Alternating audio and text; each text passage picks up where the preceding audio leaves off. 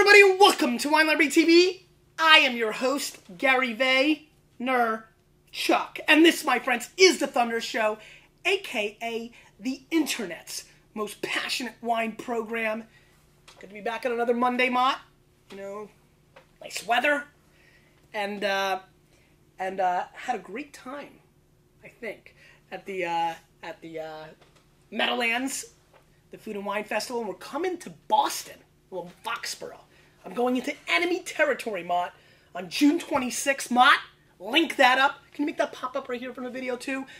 June 26th, doing wine events in Foxborough for the Great American Food and Wine Festival. Please be there. Tickets are on sale. Mott's linking it up. Hope I see you there. Please, New Hampshire heads, New England, come and say hello. Leave a comment below if you're coming to that.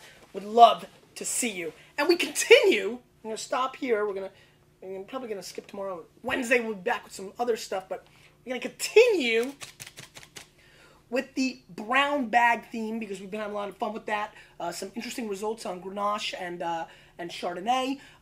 Let's see if my palate continues to stay old world. You know, Mott, I am feeling good about myself. My palate is staying consistent. As you can see, I still lean, but, you know, once in a while the new world treat won't hurt me. We're now moving on to Merlot, a grape that is, you know, obviously, after Sideways took a beating, but starting to get back on its feet, starting to reestablish itself. People are becoming less and less scared of it. Let's see what's going on here with color. We're seeing, yeah, I think you're seeing the wine right here come across a little darker. This is a little cloudier. It's a little bit more clear, and this is a little cloudier, so that's kind of interesting. I'm actually going to veer off over here and give it a snippy sniff. Pretty nose, New World in its approach.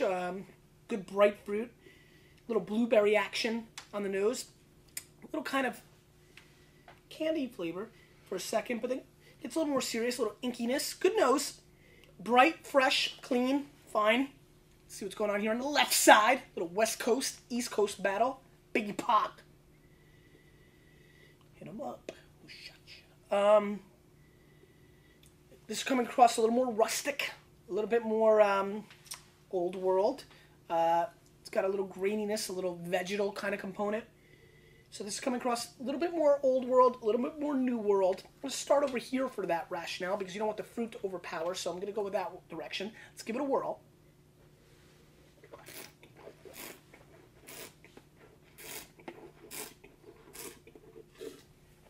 Medium bodied, little light, light alert, sorry.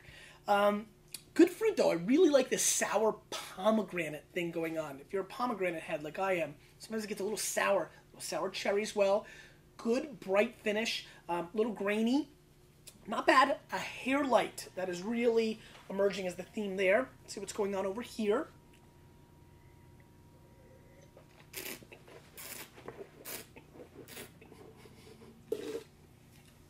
Oaky.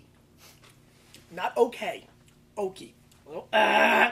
Oak Monster. Second time in 3 blind tastings that we've had the Oak Monster appear. Not as quite as, you know, sugar levels are a little higher. Tastes a little fake to me. It's kind of wines that do get big scores, but been a little bit of the style that, you know, I would eat food with this. I would drink this by itself. It's really as simple as that. More importantly, I would probably eat food with this. I'd probably not drink this wine by itself. So let's put it there. Stylistically, I prefer this wine, but I'm not sure that this wine is bringing the thunder either. And so I'm a little bit in a disappointed spot.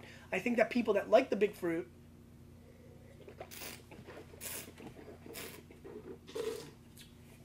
yeah.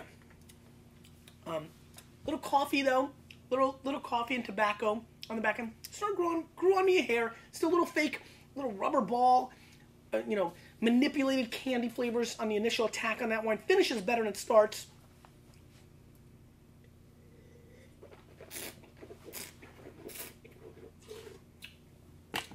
Much more my style. Much more. Kind of like it. Little light. You know, classic example of me thinking about you guys and myself. My style,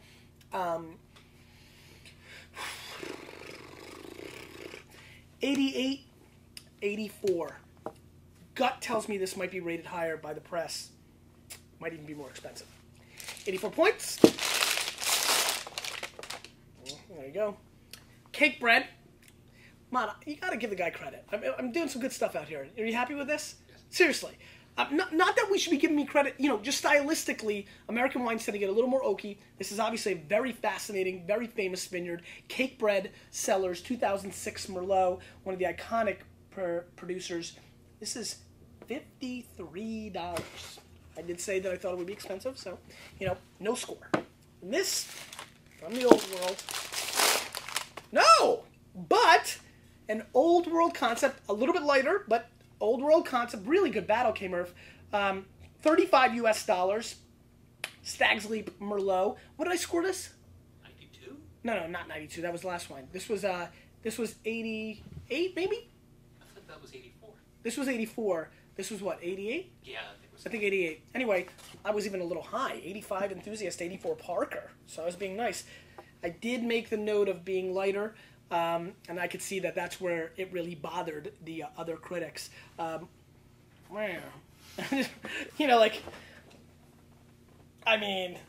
Monday didn't bother people enough, as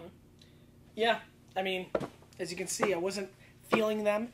Again, I would consider, drinking this one with dinner. Would I say? I might drink this with dinner. I definitely wouldn't drink this by itself. This is about the worst $100 that we've put on the table in a while. And this stinks because this feeds into the Merlot monster. Because you're going to have comments now see, this is why I don't drink Merlot.